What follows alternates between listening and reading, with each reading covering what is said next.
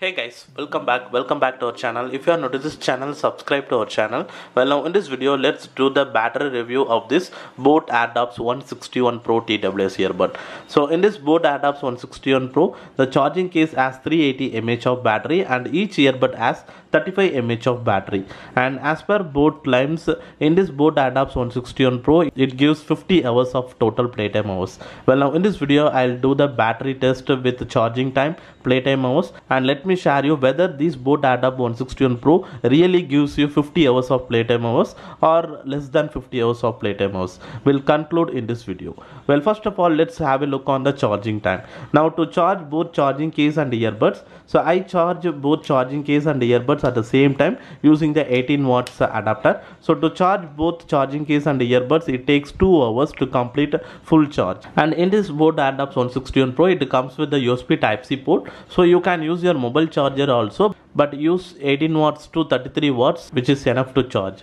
And then now if you are having enough battery in the case and if you are trying to refill the earbuds battery using case battery means, so in my case, if both the earbuds having a 0% of battery means, in that condition just to place both the earbuds into the case and just to close the door. Now using the case battery, both earbuds charged from 0 to 100% within 30 minutes.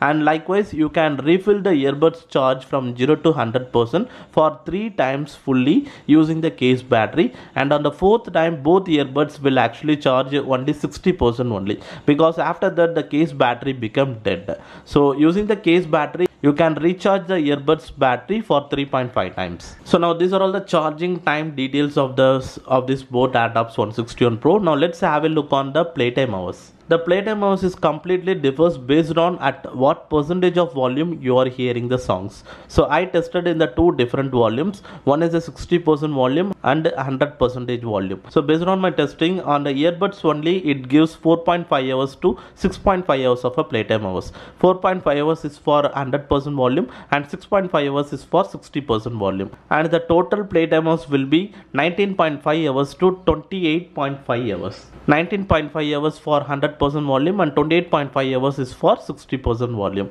So now this is the total playtime hours on this Boat Airdopes 161 Pro. Now let's have a look on the brand accuracy. So as I already said, Boat already claims for this Boat Airdopes 161 Pro as 50 hours of a total playtime hours if you hear songs at 50% volume. So we tested at 60% volume. So as per our testing, it maximum gives 28.5 hours as the total playtime hours. So even if you actually hear songs at 50% or 40% volume also, you will not get a maximum 50 hours in my point of view.